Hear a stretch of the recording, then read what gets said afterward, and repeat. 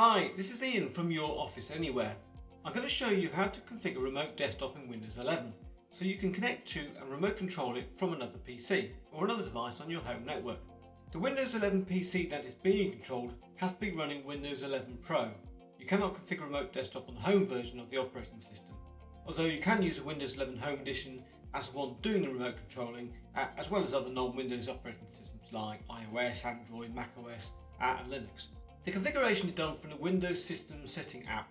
To start, you can either click the Start button, choose Settings and select System, or if you like keyboard shortcuts, press the Windows key and the pause break key to bring up the System Properties page. Once in System Properties, you can scroll down to Remote Desktop. Toggle the on-off button to enable the Remote Desktop feature.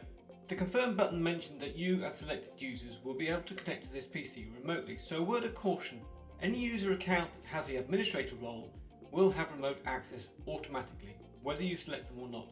So if you have other users in your household, make sure that they have strong passwords if they have admin accounts before setting this to reduce risks of hacking. Before you rush off and connect to this computer, expand the remote desktop box for some more options. Note the Require Network Level Authentication. Make sure this is ticked to only allow connection to the remote desktop with NLA. What this does is check that the username and password entered by somebody trying to remote access this PC is correct before starting the remote desktop session. Starting the remote desktop session itself uses up a lot of CPU and memory resources, so you can imagine a malware attack from within your home network repeatedly trying to log on would overload your PC very quickly. So having the authentication occur first reduces the risk of a denial of service attack. The default remote desktop port information is important if you're connecting through a firewall, but we're not particularly going to go into that in this video. And note the PC name because we'll use that later. You can, if you want, add other non-administrator users at this point, and you could create a user account that doesn't have any admin rights at all and log in with that, and that would reduce the chances of hackers installing anything if they did somehow manage to get in. So that's it, you can now connect to your PC from another device. To show you the versatility of installing Windows Remote Desktop on Windows 11, I'm going to connect from an Android phone. Before I do, I'm going to show you how to check if your computer is discoverable. Click the Windows 11 search and type in Control Panel. Select the Network and Sharing Center.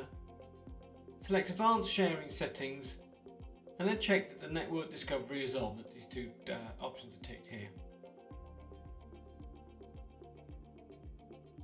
You can download the Microsoft Remote Desktop Client app from Google Play, Apple App Store or the Microsoft Store, so a whole range of devices can be used to connect to computers running on a remote desktop. Simply launch the app, click the plus in the top right hand corner and select Desktop. As my phone is connected to the same home network as my PC, then it shows up here. Then select Username and enter the username you normally use to access your computer, or in this case I've just used one I saved earlier. Then click Connect in the top right hand corner and it will start connecting.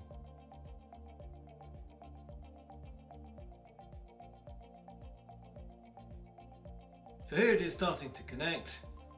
Here we go. So you're now controlling a Windows 11 PC from an Android phone. So you can remote control your PC while it's upstairs in your study and you're downstairs watching the TV.